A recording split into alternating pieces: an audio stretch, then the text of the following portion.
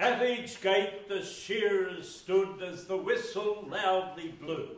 With eyebrows fixed and mouths set tight, the shearers all set to. Hark to the clicking of the shears as through the wool they glide, and see our ringer already on the whipping side. He means to have those bellies off and top knots off likewise, so do be quick. None of your tricks or away you'll go like flies. Yes, the scene it is a lively one and ought to be admired. There's never been a better board since Jackie Howe expired. No church bell rings them from the track. No pulpit lights their blindness. 'Tis hardship, drought and homelessness that teaches those bushmen kindness. The mateship born in barren lands of toil and thirst and danger, the camp fare for the wanderer set, the first place for the stranger. They do the best they can today, take no thought of the morrow. Their way is not the old world way, they live to lend and borrow. When shearing's done and checks gone wrong, they call it time to slither. They saddle up and say so long and ride the Lord knows whither.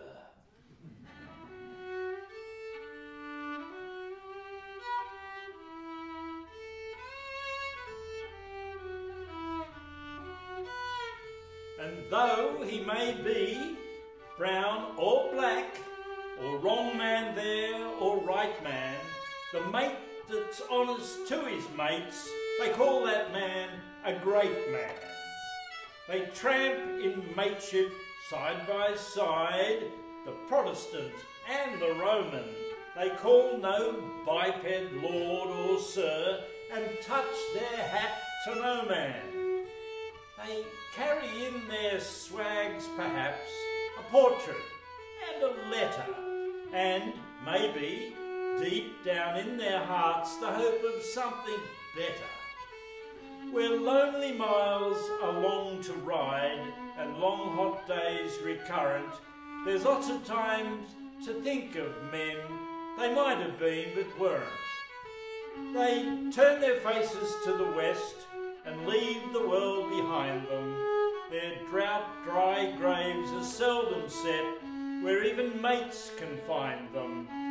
They know too little of the world to rise to wealth and greatness, but in these lines I gladly pay my tribute to their straightness.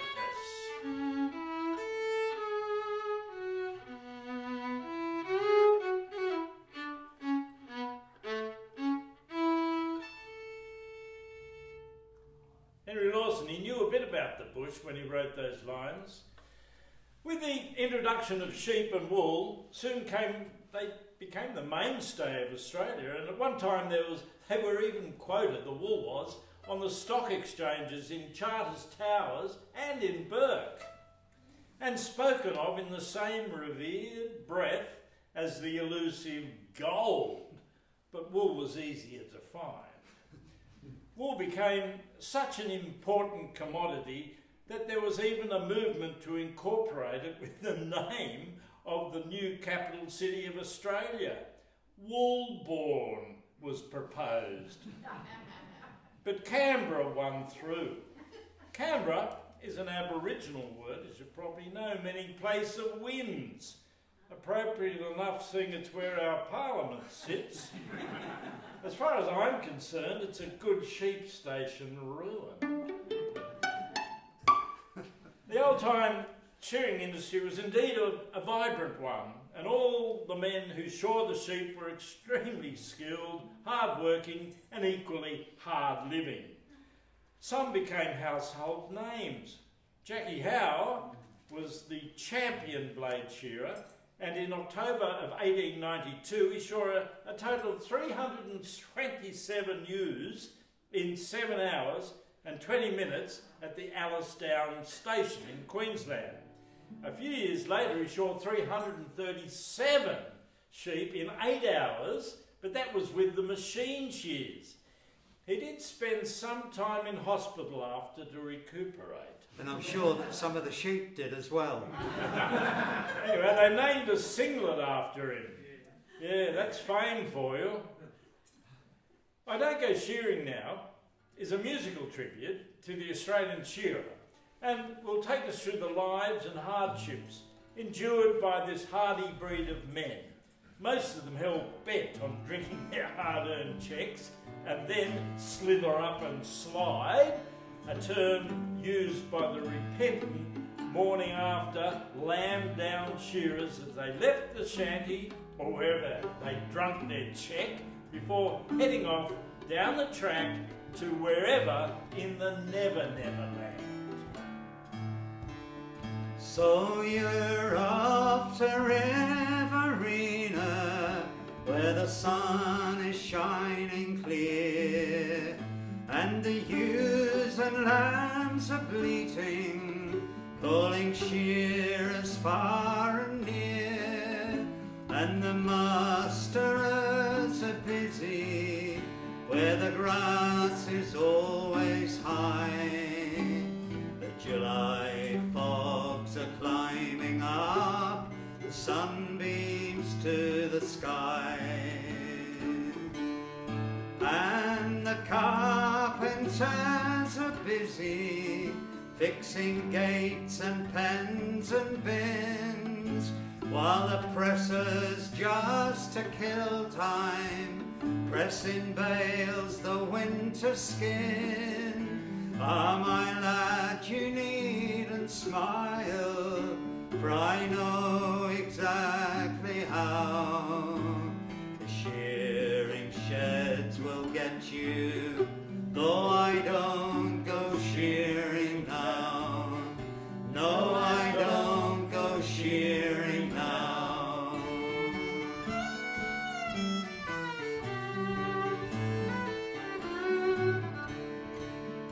3 clear days, if you are lucky, you'll be there before the roll, and the splendour of the springtime will suffice your youthful soul, and you'll pay an early visit to your working pen, I'll bet. Perhaps upon your own old rig, the oil rags lying yet, and you'll wander up and down the silent board with heart quite full, as you smell old recollections when you sniff the greasy wool. Ah, my lad, you needn't smile, for I know exactly how. The shearing sheds will get you, though I don't go shearing now. No, I don't go shearing now.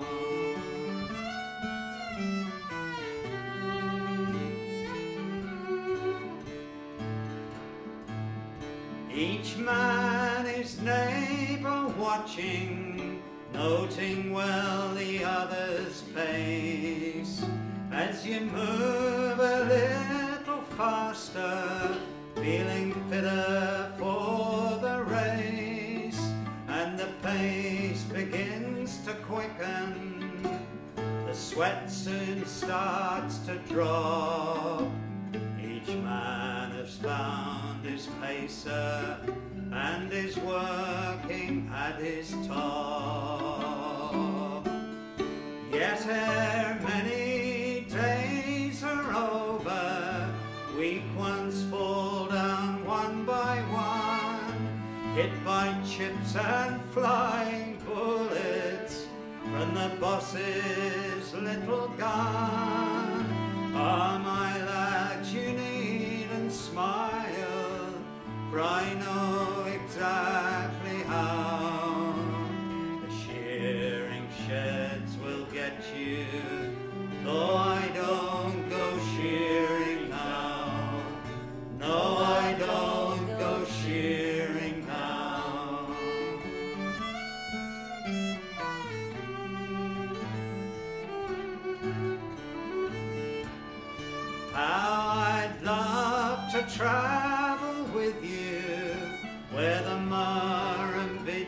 flows, and the days are always sunny.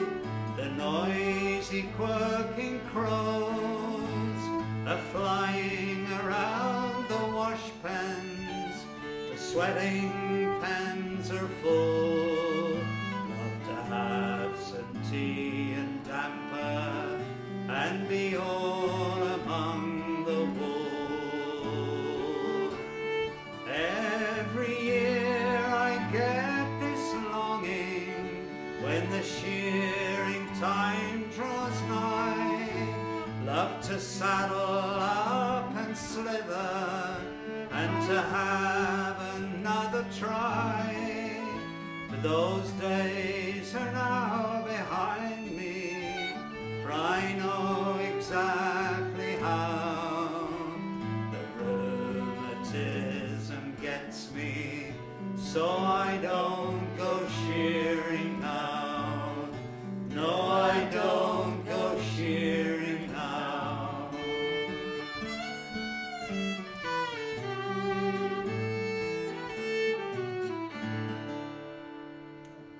There's 16 shearers shearing in a row. The whistle toots and away they go, with siding blows and second cuts, and half the rousies sewing up guts. Every shearer dreamt of possessing the drive and determination to be the best in the shed. The gun shearer and the ringer, or the ringer, he was the one who shore the most sheep and earned the most money. Being on the chain, as they said, was the last place any self-respecting shearer would ever want to be. This meant he shore the least amount and made the least money. One of the has-beens preempts the glory days of Jackie Howe, who I mentioned, as there's no mention of him in this song, but due recognition is given to others who were known around the sheds as gun or ringers before 1892. The tune is a well-known Northumberland air that had the words for the song Cushy Butterfield, you might know that one, set to it in the 19th century by George Ridley. In the late 1800s, the shearer and poet Robert Stewart wrote this set of words. He called it one of the has-beens. I'm one of the has-beens, a shearer I mean. I once was a ringer and used to shear clean. I could make the wool roll off easy like the soil from the plough. But you may not believe me, for I can't do it now. I'm as awkward as a new chum, and I'm used to the frown that the boss often shows me, saying keep them blades down. I've shorn with Jack Hogan, Bill Wright and Jack Gunn, Charlie Fergus, Tommy Layton and the great Roaring Dun. They brought from the Lachlan the best they could find, but there wasn't a shearer could leave me behind. I'm as awkward as a new chum, and I'm used to the frown that the boss often shows me, saying keep them blades down. But there's no use complaining, we'll never say die, though the days of fast shearing for us have gone by. Now take the wool nice and easy, shear slowly but clean, and we have just told you just what we have been. I'm as awkward as a new chum, and I'm used to the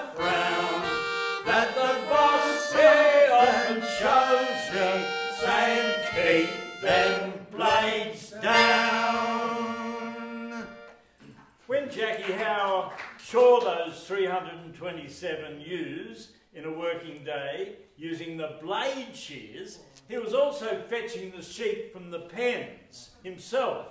Most shearers would aim to shear at least 100 sheep a day and push for a few more on top of that.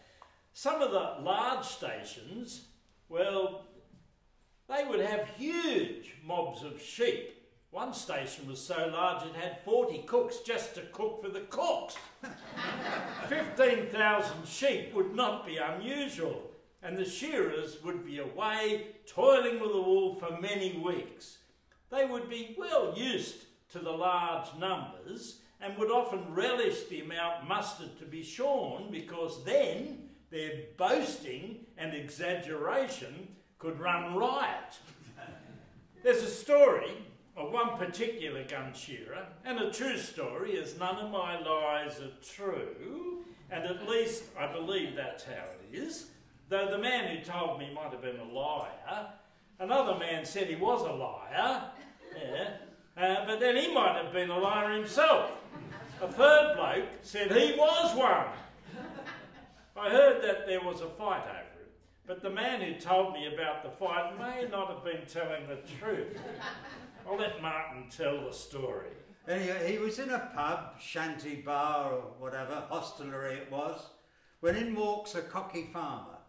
A cocky farmer is generally a small-time farmer. The cocky asks the bar in general if there was any shearers who were looking for an extra bit of work. Up steps the gun shearer and says, "Yeah. How many sheep you got?" The cocky replies, 200. "OK," says the shearer, reaching for his pocket notebook. "Can I have their names?" The song Ard Tac tells of a shearer taking on the same amount of sheep with the added incentive of the cocky farmer owning his own vineyard and maybe offering the shearer the odd glass of pinky red wine. I'm a shearer, yes I am, and I've shorn sheep and lamb from the Wimmera to the Darling Downs and back, and I've wrung a sheep or two with the wool as tough as glue, but I'll tell you where I made my hardest tack. I was down by the way, make and do from day to day, till the big shed started moving further out, and I struck a chap by chance who I summed up in a glance as a squatter from the vineyard roundabout. Oh, it seems he struck me too, it wasn't hard to do. Oh, I had my shears a-hanging from my belt. Oh, I got a sheep, he said, of about 200 head, and I'd give the £10 note to get the clip. I said, right, I'll take the stand, it meant getting in my hand, and by 9 o'clock we'd rounded up the mob in a shed sunk in the ground with these wine casks all around. Oh, that's where I started on my job. I took it easy for a bit till my hands were getting fit, and by midday we'd done some half a score. With the clock he did come up and handed me a cup of the pinko after every sheep we shore. Oh, about the 7th day he had to go away after showing me the types of keg to use. So I do the pinko and I manipulate the cup, rolling round those wine casks just to pick and choose. Oh, I'd stagger to the pen, grab a sheep and start again, with a noise between a hiccup and a sob. And sometimes I fall asleep with the arms around the sheep, falling weary from the over arduous job. Oh, about 6 weeks went by, with one day and a sigh kicked the poor old cobbler down the chute. Gathered up the cotton clay, and I staggered on my way from the hardest bloody shed I ever saw.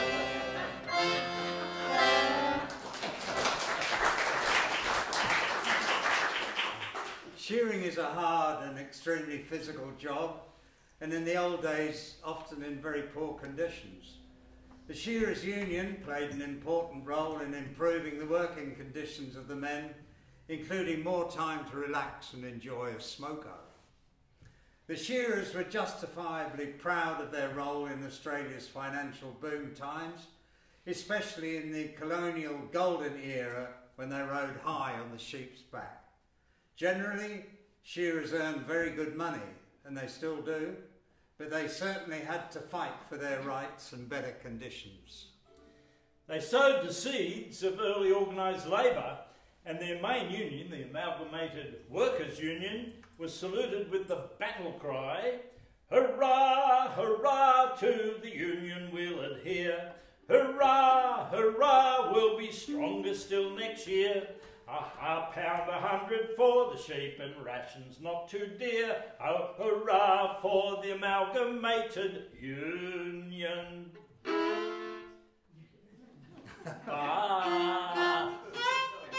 That's it. Baa Baa Merino Sheep, have you any wool? Yes sir, 300 bags full. 100 for the shearer, 100 for his dame, and 100 for the delegate who lives on the game. Baa Baa Merino Sheep, that is hardly fair. Won't you give the squatter just a little share? No sir, he's got sheds and tanks, but don't you know his merino sheep are all mortgaged to the banks? The Shearers' strike of 1891, which was a very bitter struggle of arbitration, who's master, who's man, resulted in widespread changes in the industry and the Australian political arena, including the formation of the Australian Labor Party. So they certainly played a role in changing the face of Australia.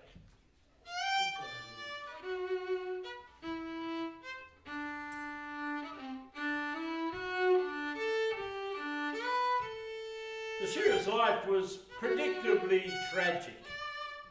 After several weeks of shearing, the men would head off to the next shed, often stopping at a watering hole and present their hard-earned cheque to the landlord or landlady of the shanty, and with them keeping a tally of the amount consumed as the drinks went down their throat. It was customary that they would be 3 days drinking and then they would be thrown in the dead house. The Australian custom of the shout was many a man's downfall. For thirst is short and throats are long, all in the hearts of men. Drinking beer makes you feel the way you ought to feel without drinking beer. See that big white cloud up there, all white and frothy at the top, just like a jug of beer? Well, if that cloud should burst, the beer would all run out, for it's just the cloud of thirst. After the cheque had been duly swallowed, it was then time for the remorseful shearer to saddle up and slither, or, having sold his horse to continue to finance his spree, he'd just slither, whilst on his journey to wherever. He then had time to reflect on what could have been. In the battle of the grog often won. There once was a shearer by name Bluey, Brink, a devil for work and a terror for drink. He could clear his 500 a day without fear, and drink without thinking 10 gallons of beer. Now Jimmy the barman who served out the drink, he hated the sight of this here Bluey Brink. He came much too early, he came much too soon, at morning, at evening, and round about noon. Well, one morning as Jimmy he opened the bar, along comes old Bluey a-howling with thirst. Whatever you've got, Jim, just give it to me now. Whatever you've got, Jim, just give it to me first. Well, it ain't down in history, it ain't down in print. This Shearer drank acid with never a wink, saying that's the stuff, Jimmy, oh strike me plain dead. This'll make me the ringer of Stevenson's shed. Well, all the next day as he served out the drink, old Jimmy was shaken with the horrors and fear, too nervous to argue, too anxious to fight, a picture in that Shearer, a corpse in the night. But the very next day when he opened the bar, along comes old Bluey a-hollering for more, with his whiskers or his eyebrows all singed, his whiskers deranged, holes in his hide like the dog with the mange. Says Jimmy, "Hey, Bluey, how did you like the new stuff?" Says Bluey, "Oh, it's good, but I ain't had enough. It gets me to fighting, you know I'm no liar. Oh, every darn cough sets my whiskers afire." Well, I thought I knew drink, but I must have been wrong. That stuff that you gave me was proper and strong. It set me to coughing, and you know I'm no liar. Every darn cough set my whiskers on fire.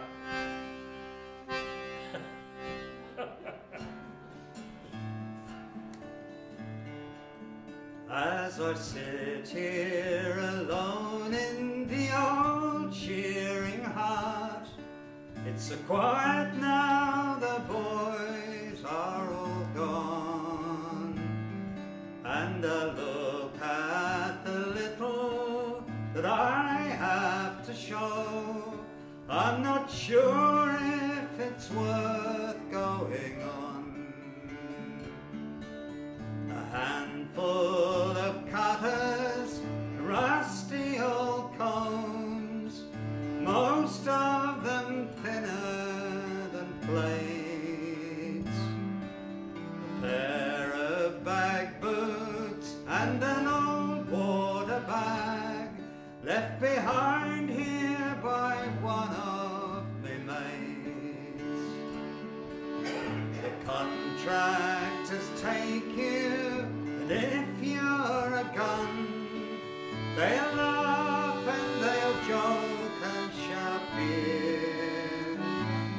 But you get on the chain and you out on the run. There's no place for old snaggers round here. Oh, I've cut me left hand and me back's aching too. Things are hard on the old shearing run. Some say they've money, but they're only a few. For most a few days, then it's gone. Now when I look back at the money I've earned, and I think on where most of it's gone, and I look at the little that I have to show, I'm not sure that it's worth going on.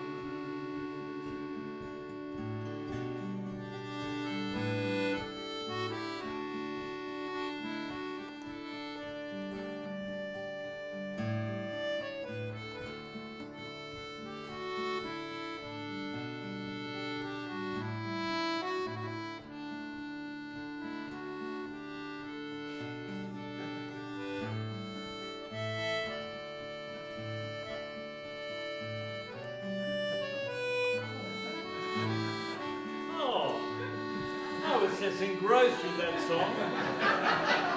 No grog was allowed on the stations, and especially when the shearing was on. It was too dangerous for man and for beast. So, the night before they signed on, some hard cases would go on the rantan to tide them over for the time that they would be away shearing and they'd be dry. Old Bill the shearer had been phoned to catch the train next day. He had a shed at Gundagai, an early start for May, so he rolled his swag and packed his bag and he scurried off to bed, but for sleep he could not seal a wink to soothe his aching head. He heard the missus snoring loud. He heard a ticking clock. He heard the midnight train blow in. He heard a crowing cock. Now Bill, all in a stupor lay, a-dreaming now was he, all loaded up and pens are out, he's sure in number 3. He grabbed the missus in his sleep and he shore her like a ewe. First work soon was done, then down the neck he flew. As he picked her up and dumped her, down the whipping side he tore. She dare not kick or wriggle, she'd seen him shear before. He was leading Mick the Ringer, he was leading Pete the Brute when he picked her up and kicked her like a hogget down the chute. He was staring out the window, half awakened from his sleep, when he saw the missus lying on the footpath in a heap. God blimey, I've had some nightmares after boozing up a treat, and I walked without no trousers to the pub across the street. But this one, takes some beating, and I think I'll have to keep it. I dare not tell me cobbers I saw the missus in me sleep.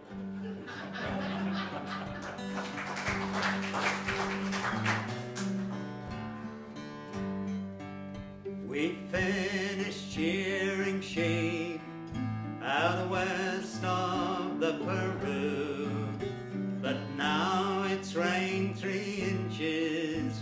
I don't know what to do. A week ago the sand was loose, dust blew every day, but now the mud is 3 feet deep. We can't get away.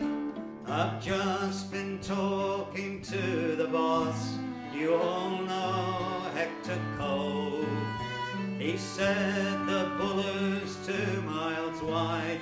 Cross it, there's no hope. You hear a lot of people swear about the dough we make, but they forget the price of beer, all the cones we break. It might have been a good job once, those old hands had their breaks. They pushed a bike from shed to shed, lived on Johnny cakes. They had more time to do the job, they worked 9 hours a day, and after paying for their grub, £1 100 pay. I think I'll give this job away, I'm sick of being a greasy. I've heard about a fencing job, they tell me is dead easy.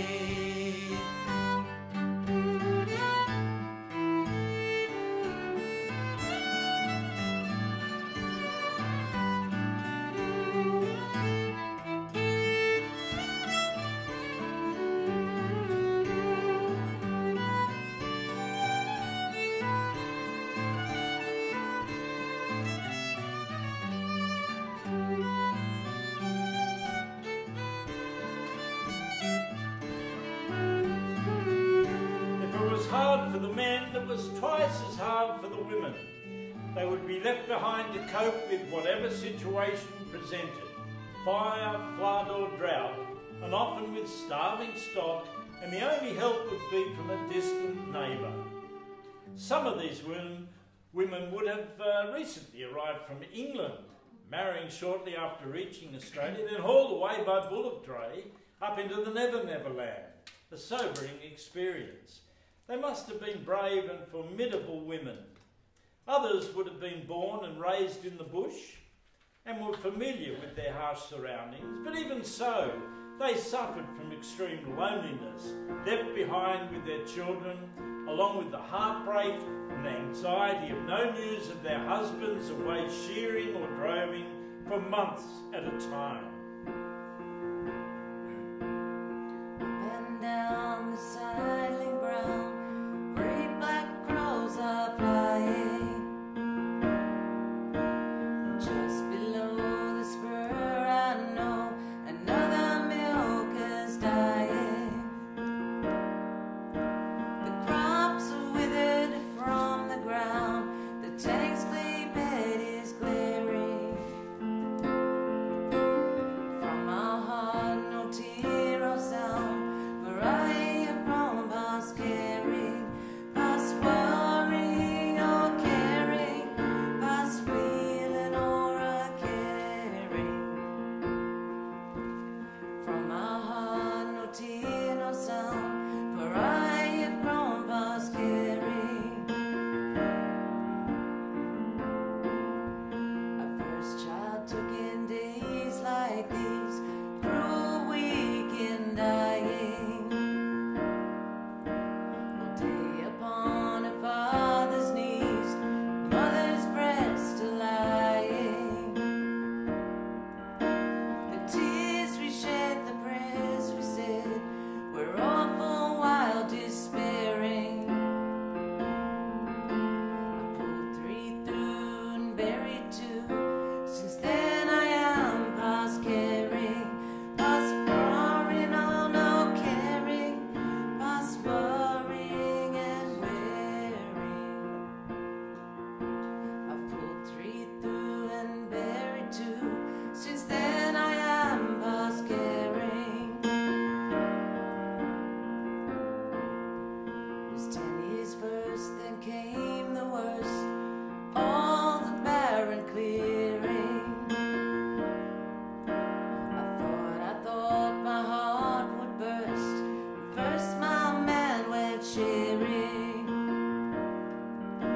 He's driven in the great northwest, I don't know how he's faring.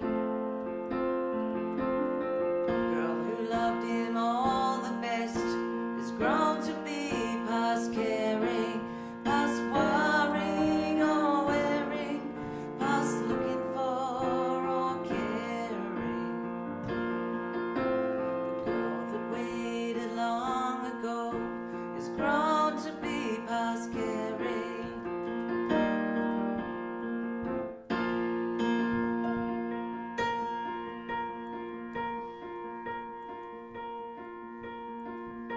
My eyes are dry, I cannot cry, I have no heart for breaking.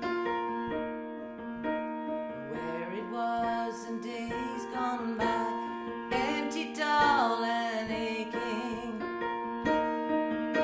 My last boy ran away from me, no, my temper's wearing. Now I only wish to be beyond all signs of caring, past bothering, past caring, past feeling or despairing. Now I only wish to be beyond all signs of caring.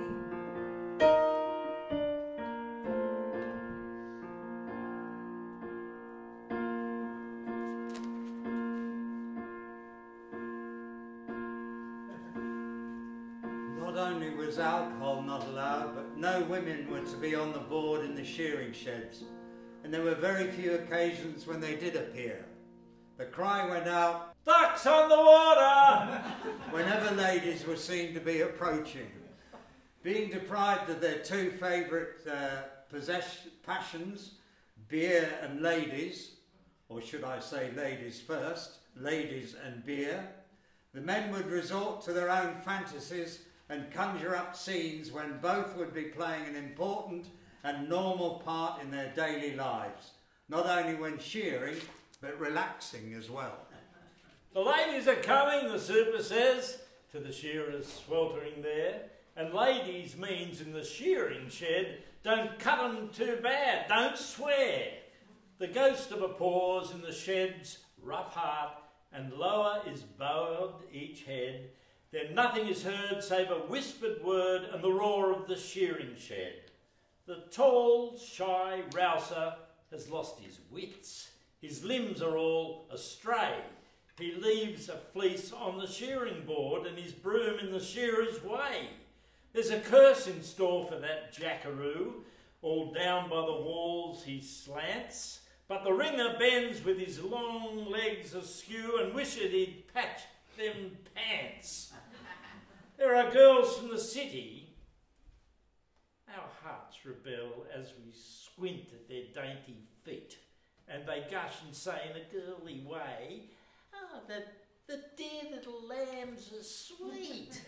And Bill, the ringer, who'd scorned the use of a childish word like damn, would give a pound that his tongue was loose as he tackles a lively lamb. Swift thought of home in the coastal towns, of rivers and waving grass, and a weight on our hearts that we cannot define that comes as the ladies pass.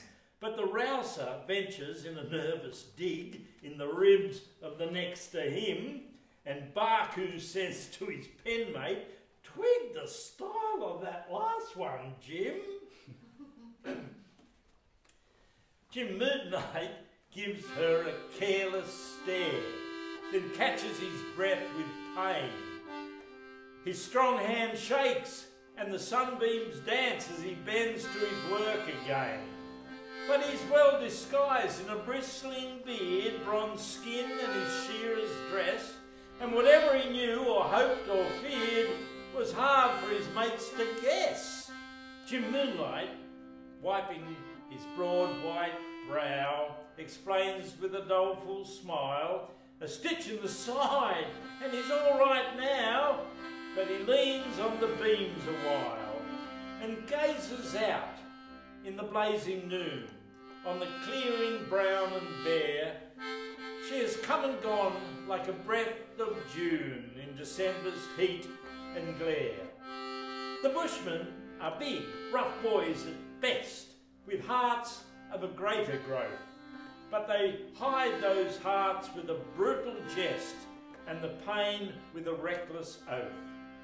Though the Bills and Jims of the bush bards sing of their life loves lost or dead, the love of a girl is a sacred thing, not voiced in a shearing shed.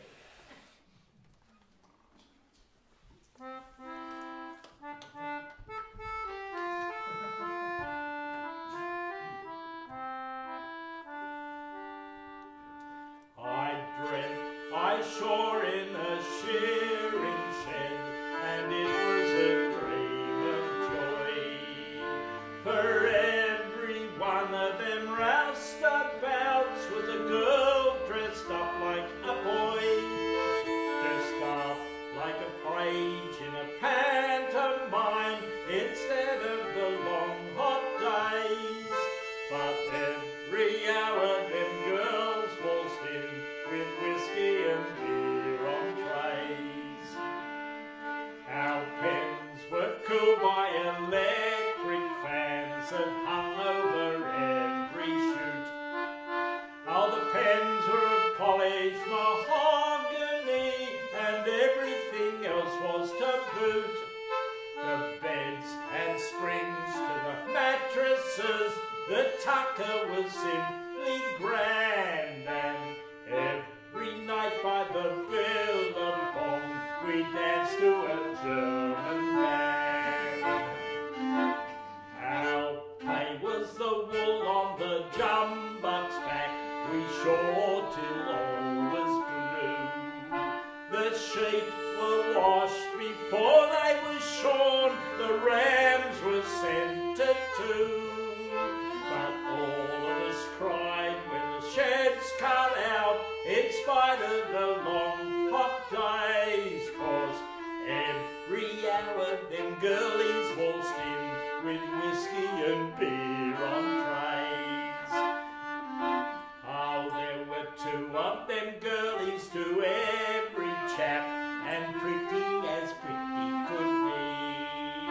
There were two of them girls to every chap, and six of them picked on me. We were sharing round for the homeward track, yes, sharing them round like steam. And I awoke in the blazing sun to find it was a shearer's dream. Yeah, well done.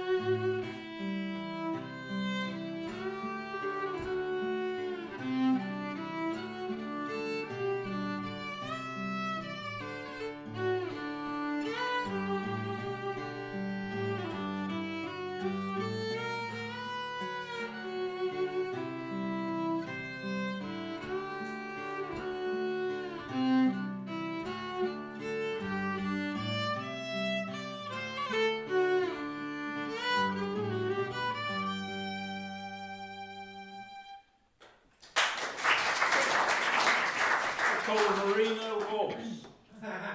Separated love is always a subject for folk song. This song, modelled on a much older song, finds a shearer ready to depart and his sweetheart ready to join him in times rough and tough. But we're talking about a different century, so things weren't to be.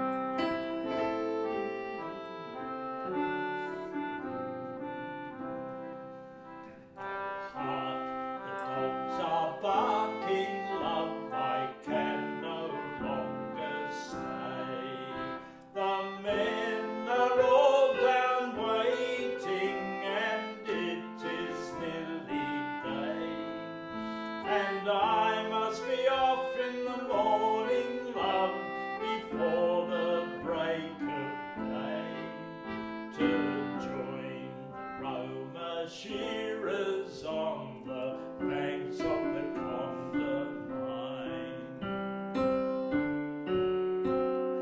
Willie, dearest Willie, oh let me go with you. I'll cut off all my auburn fringe and be a shearer too. I'll cook and count your tally love, ringer you will shine, and I'll wash the greasy moleskins on the banks of the Condamine. Nancy, dearest Nancy, please do not hold me back. The boss has given his orders, love, no woman may do so. For your delicate constitution, it's unequal unto mine, to withstand constant tigering on the banks of the Condamine.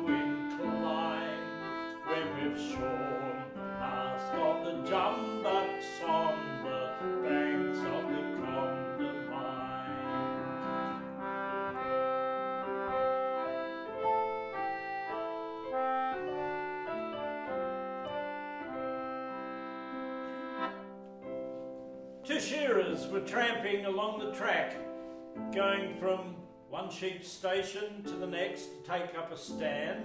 A long, tiring day's tramp, and maybe a few more days ahead of them. As they passed by a large paddock, one of them glanced at the sheep quietly grazing there. "There's 476 in that paddock," he said. "Struth," said his mate, amazed at the speed of counting the number of sheep. "How'd you do that so fast?" "Oh, it was easy," replied the first one. "You just count the legs and divide by 4. Well, I come from the south and me name is Field. When me blades are properly steeled, well, 100 and odd I very often peeled, and of course I'm a Ryebuck shearer. And if I don't shear a tally before I go, my shears and stone in the river I'll throw. And I'll never open sorbies or take another blow to prove I'm a Ryebuck shearer. There's a bloke on the board and I heard him say I couldn't shear 100 sheep in a day. Ah, but one fine day I'll show him the way and prove I'm a Ryebuck shearer. And if I don't shear a tally before I go, my shears and stone in the river I'll throw. And I'll never open sorbies or take another blow to prove I'm a Ryebuck shearer. Well, I'll make me splash and I won't say when. I'll hop off me tail high and into the pen. While the ring is shearing 5, I'll be shearing 10 and prove I'm a Ryebuck shearer. And if I don't shear a tally before I go, my shears and stone in the river I'll throw. And I'll never open sorbies or take another blow to prove I'm a Ryebuck shearer.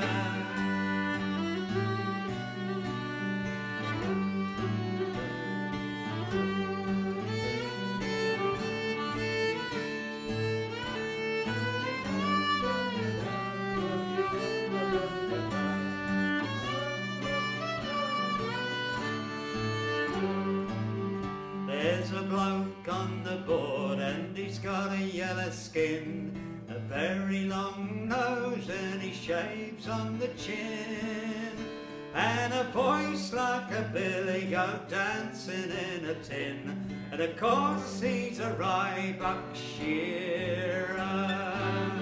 And if I don't shear a tally before I go, my shears and stone in the river I'll throw.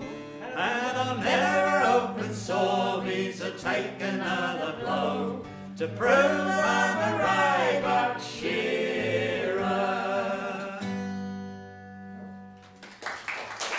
Bush songs, the old bush songs, they've got a habit of sticking in your mind.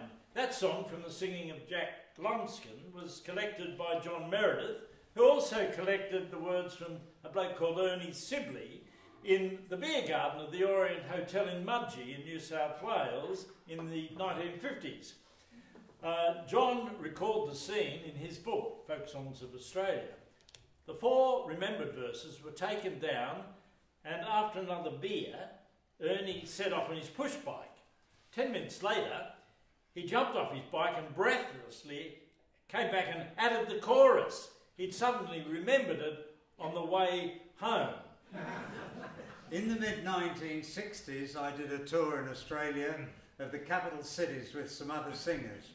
One of these was Duke Tritton. Duke was a great man and well into his 70s at the time. He first started shearing back in 1905 and had some wonderful songs and stories, one of them Shearing in a Bar. He had written many years before. The story he told about this was that after one particular spree, when shearing was over, the song was written to the tune of When Irish Eyes Were Smiling. On the morning after, he found that he could not sing it to that tune while sober, as he could not reach the high notes. The solution was to either stay inebriated or to write another tune. One of the concerts we did on this tour was at the Canberra Conservatorium of Music. The audience mainly comprised of music academia and classically trained musicians. They had come to the concert dressed to the nines in dinner jackets and tiaras. I can't remember what the ladies wore. As this was to be the tour's last concert, we had all had a few beers to celebrate, Duke included. Duke went on to perform and was inspired by the beer when singing Shearing in a Bar. He became so involved in the song that at one point he started to shear an imaginary sheep on stage to the delight and rapturous applause of the audience. Unforgettable. No self-respecting shearer would ever admit to calling for the tar boy. The tar boy was on hand to dab a sheep where it had been pinked by an other enthusiastic shearer. Some sheep ended up looking more like Dalmatians. My shearing days are over, though I never was the gun. I could always do my 20 at the end of every run. I used the old trade union shears, and the blades were bobbing full as I pushed them through the knockers and I clipped away the wool. I shore at Guriana War and never got the sack. From Breezer down to Comprador I always could go back. And though I am a truthful man, I find when in a bar that my tally seems to double and I never calls for time. When shearing on the western plains, where the fleece is full of sand, and the clover burr and corkscrew grass are the things to try your hand, where the sheep are tall and wiry that live on the Mitchell grass, and every second one of them is close to the cobbler class. And a pen shed full of cobblers is a shearer's dream of hell. So wild and lurid are their cries when they hit one on the bell. But when you're pouring down the grog, you'll hear no calls for tar. For the shearer never cuts 'em when he's shearing in a bar. At Louth I got the Bell's sheep, a wrinkled, tough old brute, who never stopped his kicking till I tossed him down the chute. My wrist was aching badly, but I fought him all the way. Oh, I couldn't afford to miss a pen, I must earn my quid a day. So when I took a strip of skin, I'd hide it with my knee, turn the sheep around a bit so the right bow couldn't see, and quietly catch the rouse's eye and softly whisper, "Tar." But it doesn't seem to happen when I'm shearing in a bar. I shore away the belly wool and I trim the crutch and hocks. up around the neck, while the rousie swept the locks, and smartly turned the sheep around and landed him on his rear. 2 clips to take away the wig, I also took an ear. Then down along the shoulder, my blades were open wide, as I went for the long blow and down the whipping side. And when I threw the fleece upon the floor, it was really black with tar. But it doesn't seem to happen when I'm shearing in a bar. Now when the season's over, my grandsons all come back in their vanguards and their Holden. Well, I was always on the track. They come and take me into town and fill me up with beer. And I sit on a corner stool and listen to them shear. Oh, there's not a lot of difference, it must make the angels weep to hear a mob of young shearers in a barroom shearing sheep. Oh, the sheep go rattling down the race, there's never a call for tar, for the shearers never cut 'em when they're shearing in a bar. Now memories come clouding in, they wipe away the years, and my hands beginning to tighten, and I think I feel the shears. I want to tell them of the sheds where I have shorn for 50 years or maybe more before these lads were born. I want to speak of Yarrick, Dunlop and Wingadee, but the beer has started working and I'm wobbling at the knees. I better not start shearing, I'd be sure to call for tar and be treated like a blackleg when I'm shearing in a bar.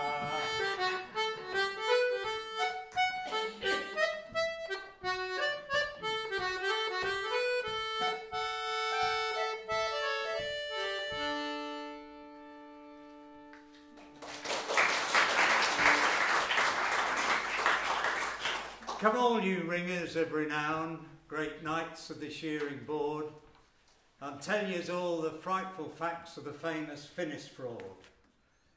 It was the most colossal crime that ever disgraced our land, and was perpetrated against myself and the rollicking ringers band. I'd been shearing up in Queensland where the Diamantina flows, and the lambs at birth are 6 foot high and the dreaded hoop snake grows. The combs and cutters are 2 feet wide and they really jar your hand as you plough through half a ton of fleece and 100 weight of sand. The trains run up and down the board from the ringer to the learner's pen, and it takes a mighty gun to ring them sheds with 1,000 men. Well, I've rung them sheds on the Brisbane side, as I've always done, from the Kiwi Isles to the Northern Plains, from the east to the setting sun. And the banana benders had to admit I was still the greatest gun. And every Sunday after dark, they'd light enormous fires and hold spectacular concerts there with poetry and choirs, and vocalists and orchestras, the finest in the land. They had the greatest group of all, the famous Ringers Band. For the Ringers Band was a nonpareil, said with all due modesty. For the Ringers Band was my bloody band, and the ringer, well, that was me. Yes, we cleaned up every championship in music, poem and song. Though they brought the Sydney Symphony up and Joan Sutherland came along, and his Tito Gobby Joker came to try and win the cup. But when he heard my euphonious voice, I'm afraid he just gave up. And so our fame began to spread to every corner of the earth, and theatres offered us contracts by the $1,000 worth. Like La Scala, they was after us, and so was Sadler's Wells. And the Folies Bergère wanted us as backing for their goals.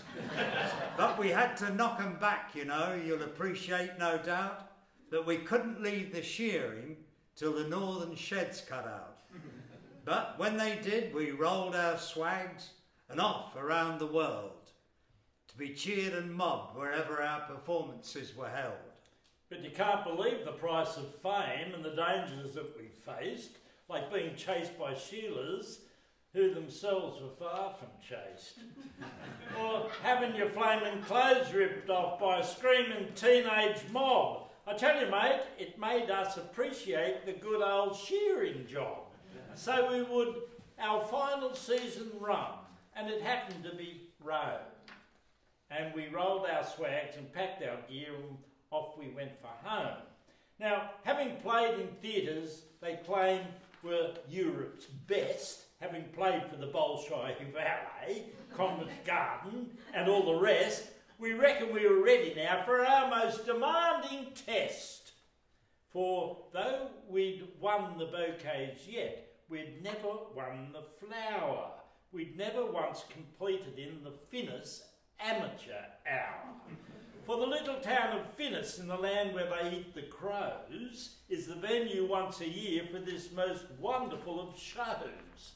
And the program looks like someone just ripped out the leading page of the who's who in the theatre and the international stage. For the greatest artists gather there, musicians, poets and singers. But this time placed above them in gold print was the Ringers. Well, Nureyev danced and Sutherland sang and Yehudi played his piece. And Bobby Helpman played the part of the Merchant of Venice. And all of them great performers drew tumultuous applause till the volume swelled and busted all the hinges off the doors. But it was like a deathly silence compared to the mighty rage that burst forth from the audience when the Ringers hit the stage. Well, we gave them the Lachlan Tigers, and you should have heard the din. Even if we'd left it at that, we couldn't have helped but win. But they begged for more, and we had to oblige, so we gave them more and more. And after every number came an ever-increasing roar, till I sang top H and shattered every window on the floor. But we whipped up such delirium some were nearly round the bend. So we thought on this climatic note the show had better end. But as the applause was dying away to a kind of deafening shout, it appeared there was one more item we'd all forgotten about. An act put on by animals, owned by a greasy roustabout. Well, there then appeared before us the most incredible of sights. For sure enough, two animals came and stood before the lights. And one of them, a wombat, waddled over to the piano and prepared to accompany a vocalist in the form of a goanna. Now, this is bloody dinkum, and there were hundreds seen it too. I wouldn't try to pull your legs. I wish it wasn't true. But as soon as that wombat played a couple of introductory chords, the goanna stands up large as life with its hind legs on the boards. And then the most amazing sight that ever caught your eye, this scrawny old goanna sings Flash Jack from Gundagai. It was the kind of thing you dream about when you've had too much to drink. The audience was so thunderstruck you could hear their eyelids blink. So the roustabout goes up on the stage and whispers behind his paw, and blow me down, those animals prepare to play some more. And though it was fairly obvious that they were really rather coy, the wombat played and the lizard sang the Wild Colonial. And then they really got going, singing songs both old and new and old. They had a range and a repertoire that would take a dam to hold. The goanna's voice was brilliant and the greatest singer of all times. And it's no exaggeration to say he'd a finer voice than mine. And all of them, famous artists there, acclaimed them to the skies. There wasn't the slightest doubt that these two had easily won the prize. And the judges didn't even bother to tally up the score. Well, they made their final exit after the 99th encore. And the ringers, magnanimous, cheered them and carried them to the door. And the Rousey accepted the cash prize and he held it very tight after perpetrating what's been called the Great Australian Bite. And we heard them roar with laughter as they rode off through the scrum. And as it turned out, they had reason to laugh at us. Of course, here's the bloody rub. We found out shortly afterwards it was all a monstrous hoax.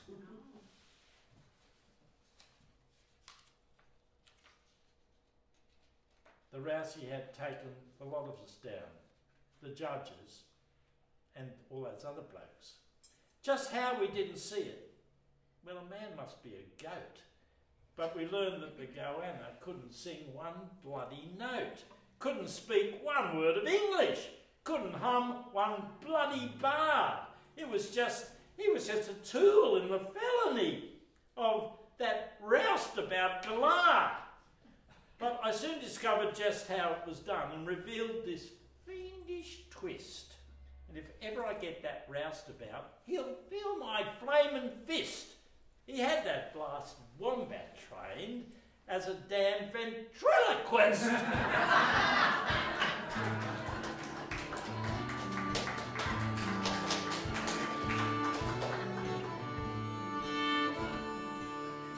Oh, I'm sure a burra bogey, sure a togan mane, sure a bigger with lantern and out of the collar rain. Before the shearing was over, I wished I was back again. And the shearing for old Tom Patterson on the One Tree Plain. All among the wool, boys, all among the wool. Keep your blades full, boys, keep your blades full. I can do a respectable tally myself whenever I likes to try. And they know me round the country as Flash Jack from Gundagai. Oh, if you're a big Willandra, sure a Tilbaroo.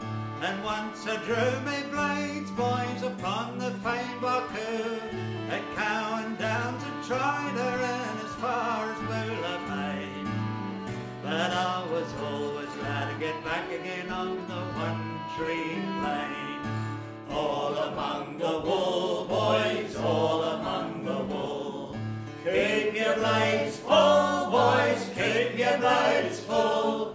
I can do a respectable tally myself whenever I likes to try. And they know me round the country as Flash Jack from Gundagai. Oh, I've pinked them with the wool sleeves, brushed with beavos too. I've shaved them in the grease, me lads, the grass seed shine through. But I never slung me pen, me lads, whatever it might contain. Whilst they're shearing for old Tom Patterson on the One Tree Plain. All among the wool, boys, all among the wool. Keep your blades full, boys, keep your blades full. I can do a respectable tally myself whenever I likes to try. And they know me round the country as Flash Jack from Gundagai.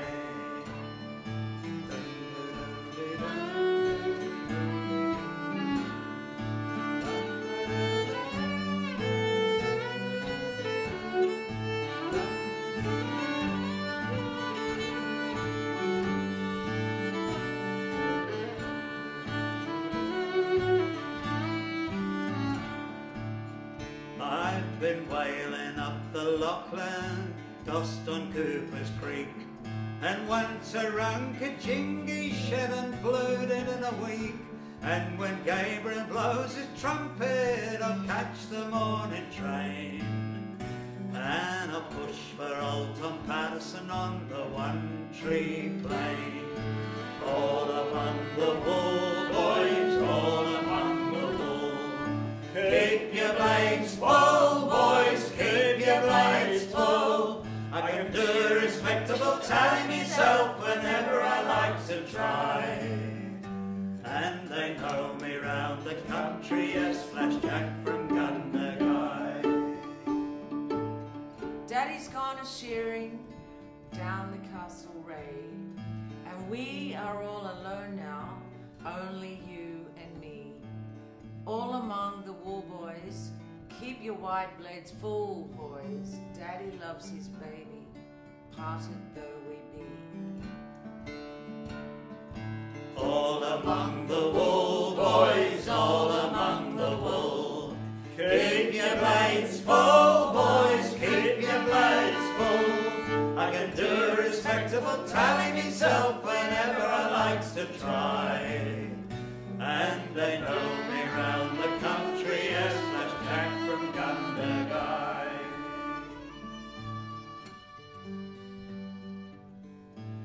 The season is over, the shearing is done, the wages are paid and the sprees have begun. But never a shanty gets sight of my checks, for far down the Murray my Annie expects a heart that is faithful, a head that is clear, and sufficient provisions to last out the year. My love's a way of shearing in the springtime of the year, which leads me now in solitude and loneliness to bear. But with the passing of each day, I watch the sun go down. My thoughts are filled with thoughts of him. The shadows move around. I toil each day with hoe and rake, the pasture to keep fine, and plant the seeds for food to grow above the hunger line. A cow to milk, a pig to feed, each and every day. My love's a way of shearing to earn some decent pay. My children help when they're at home and not at school each day, and having close company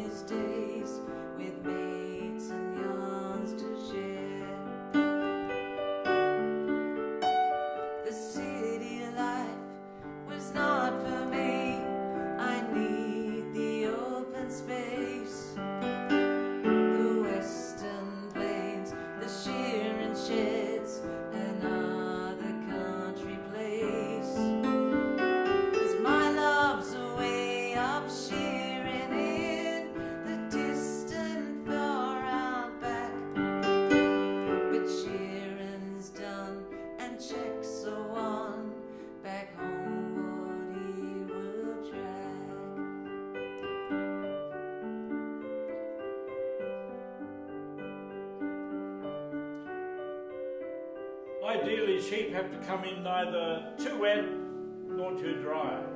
Like the fishermen back in the old days, when in the early hours of the morning they would hold out a candle out the window.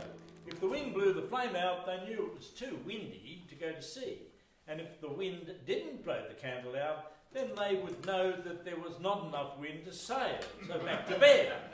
As with the shearers, if it had been too dry, the fleece would be full of dust and sand, making it too gritty to shear, and if it was wet, then this was not good either. Handling a wet sheep with a soggy fleece could cause arthritis in later life, and the expression of playing the piano, running your hands through the fleece, feeling for a good sheep to shear, was not advisable.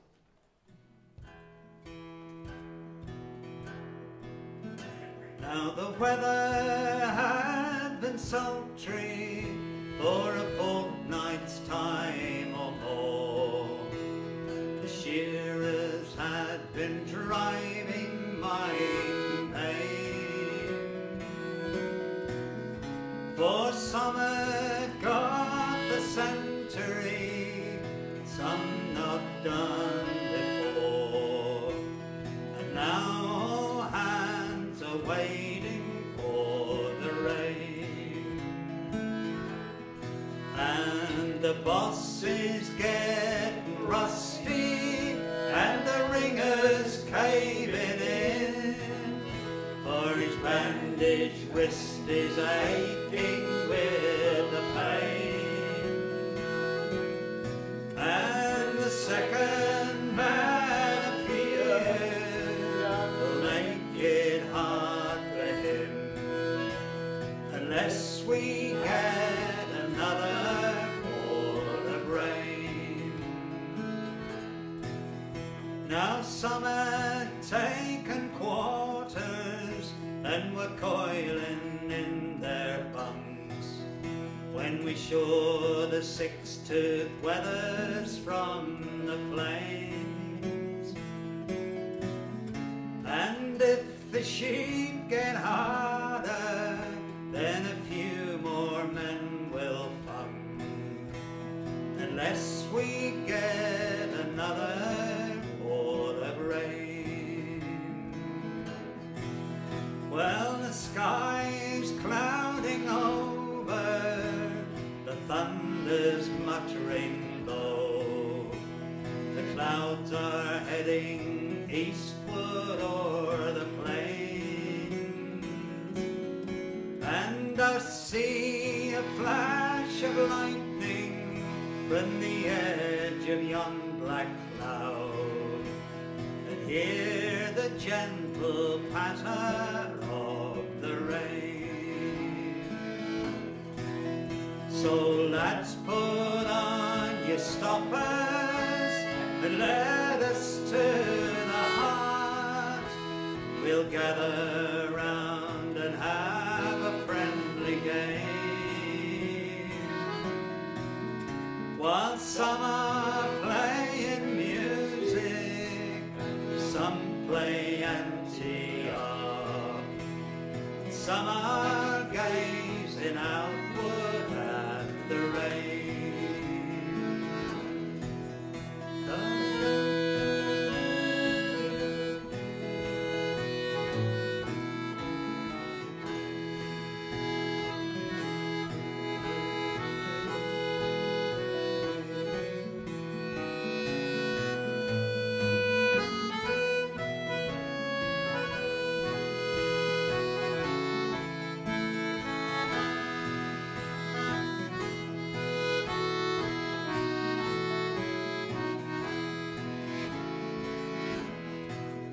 Well, now the rain is over, let the presses spin the screws, let the teamsters back the wagons in again,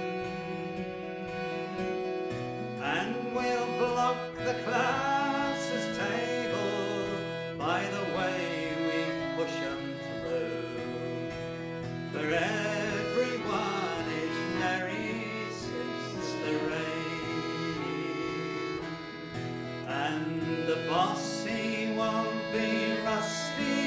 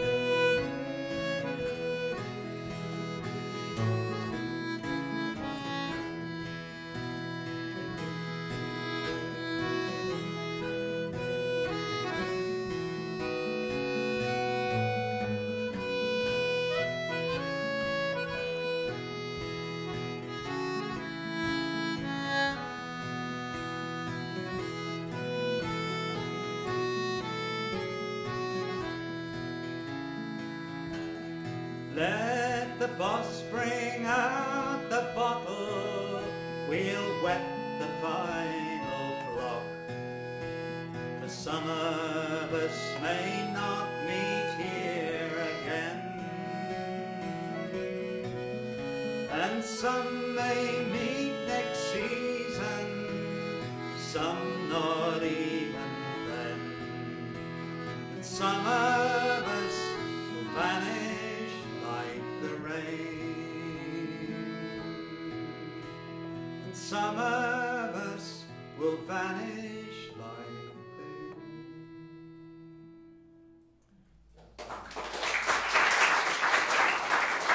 the The first and the last song came from a poem by John Drayman called I Don't Go Shearing Now.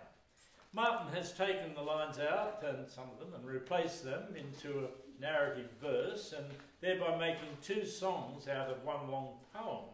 And if anyone's up for it, he tells me that there are some more scraps that he's sure would make another song again.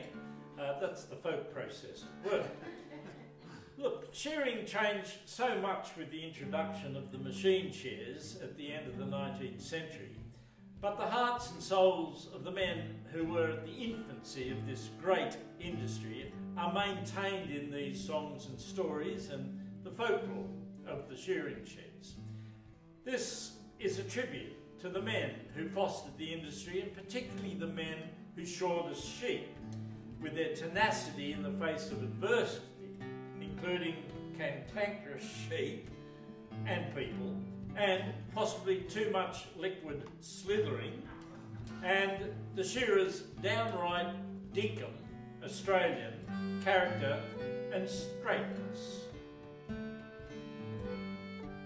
So you travel to the shearing out across the old man plain, through the salt and the blue bush country, and you camp one night again on the sand hills by the 8 Mile, where the grass is always fine, and you talk of last year's shearing when you smell the burning pine.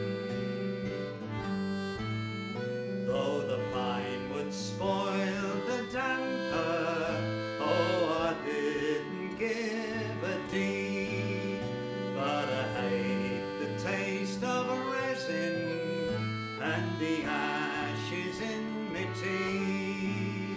But a shearer on his travels ain't a fool enough to miss decent cropping for his horses, for a trifle such as this. With a saddle for a break wind and the oilcloth tucked in well, I would listen for the tinkling of the little tin pot bell, and the prat's persistent cropping out towards the old man tank, and I'd fall asleep contented while I heard the hobbles clang.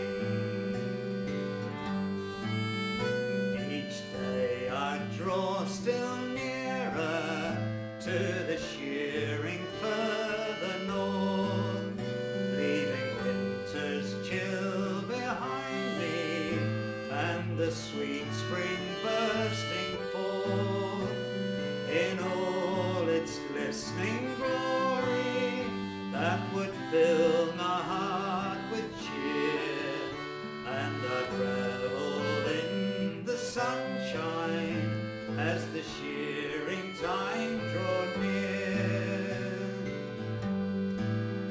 Each year I get this longing to go a-shearing still, of the sights and sounds of those old grounds I've yet to have me fill, that the missus made me promise, and to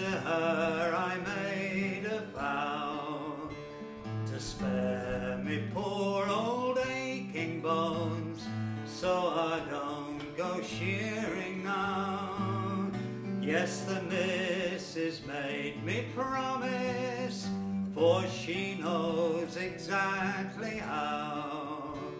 The rheumatism gets me, so I don't go shearing now.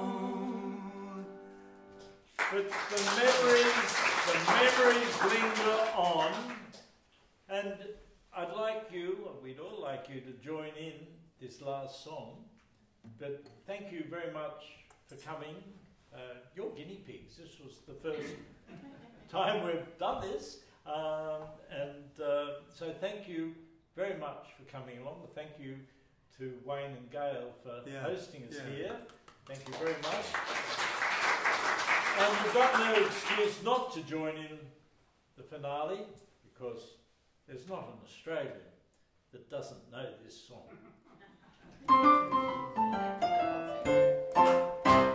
Out on the board, the old shearer stands, grasping his shears in his thin bony hands.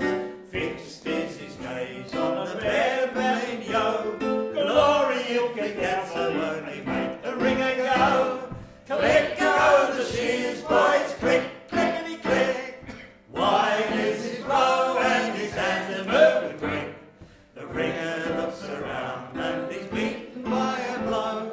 I guess it's the old stagger with the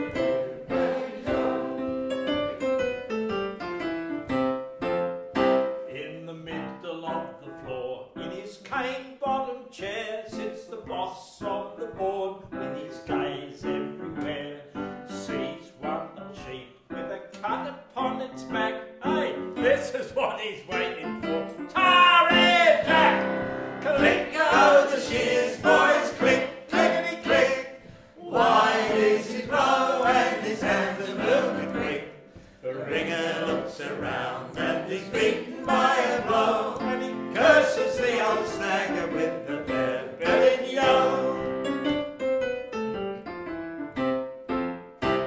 The colonial experienced man, he is there of course, with his shiny leggings just off his horse, gazes all around like a real connoisseur, so brilliantine and scented soap and smelling like a Click go the shears, boys, click, clickety click.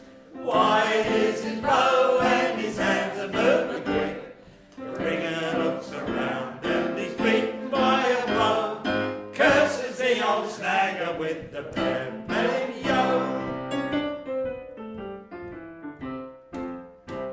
The tar boy is there, he's waiting on demand, with his black and tar pot in his tarry hands. He sees one old sheep with a cut upon its back. Hey, this is what he's waiting for. It's Ard Tac! Click go the shears, boys, click, clickety click. Wide is his blow and his hands are moving quick. The ringer looks around and he's beaten by a blow, and curses the old snagger with the bare-bellied yo. Oh, shearing's all over and we've all got our checks, so roll up your blankets, we're off along the tracks. The first pub we come to, it's there we'll have a spree, and everyone that comes along is come and drink with me. Click go the shears, boys, click, clickety click. Wide is the blow and his hands are moving quick. The ringer looks around and he's beaten by a blow, and curses the old snagger with the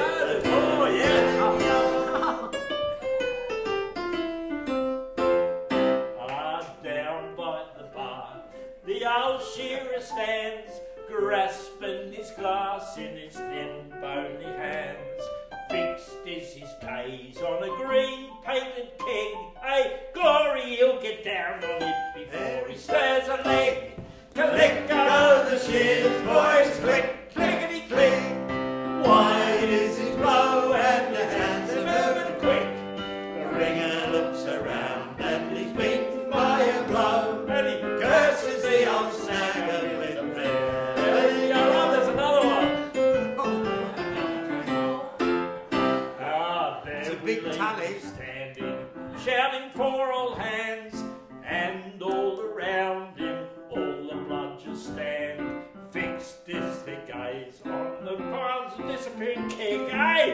glory. They drink hard, they work hard, and they go to hell at last, for God's sake. Click, click, click, click, click, click. Why is it low and his hands are moving quick? The figure looks around and he's beaten by a blow. He Curses the old snagger with the bear. Let it go. Well done. Thank you. Thanks very much. Thank you. Thank you. Thank you, Martyn. Thanks very much. Thank you. Thank you, Ken. Thanks very much. Thank you. Thank you. Thanks very much. You've made a happy man very old. I'll have a safe drive back. Thank you.